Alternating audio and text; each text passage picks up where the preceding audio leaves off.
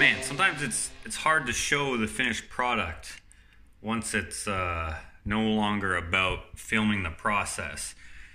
I think this looks freaking disgustingly awesome.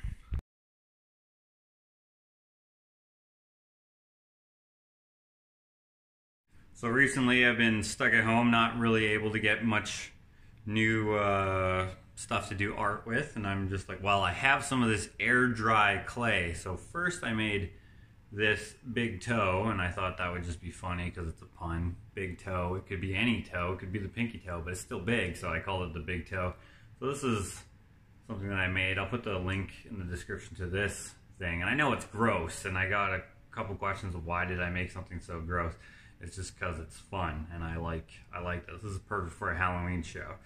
So after making that, I decided, why the heck not keep going with grossness? Now this thing is supposed to be like a rotten tooth with like a black staining or a cavity or whatever.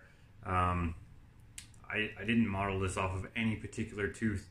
I didn't model this off of any tooth in particular. That's a better way of saying it.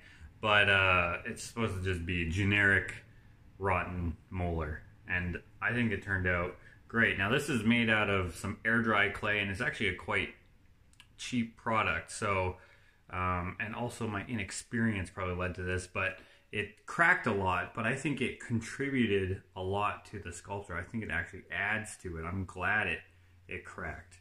It looks so good, I think.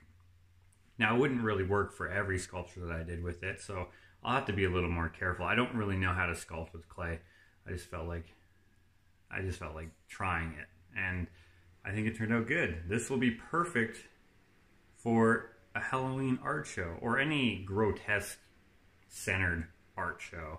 I like it. I realize it's not for everyone, but sometimes I make stuff even though I don't think I'll be able to sell it necessarily quickly. I don't know.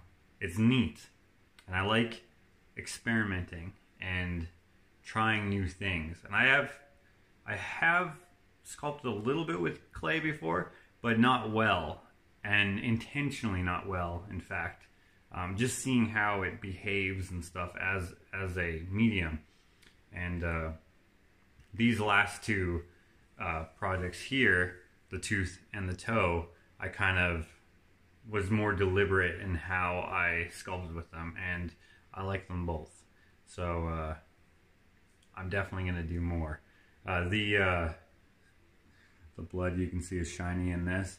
I was going to put fat layers and stuff in there, but I wanted it to be more like fresh, if you will. Like, I did put some like bruising and stuff on this, and in the tooth I used a bunch of the same colors to do the cavity colors and stuff, and I think those colors, they work together to be really disgusting. This one obviously has like a big ugly ass toenail.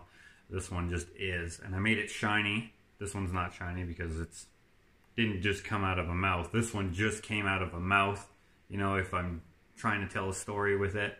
So I made it shiny, put like almost a whole can of clear coat on it, and then I used some 5-minute epoxy resin glue for the drool, and yeah, I just like it.